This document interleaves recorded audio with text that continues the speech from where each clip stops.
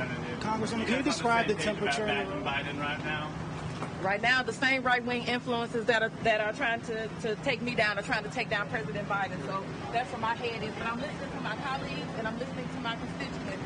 And so we're still having a lot of talks. But I have a great ahead of me in the next coming weeks.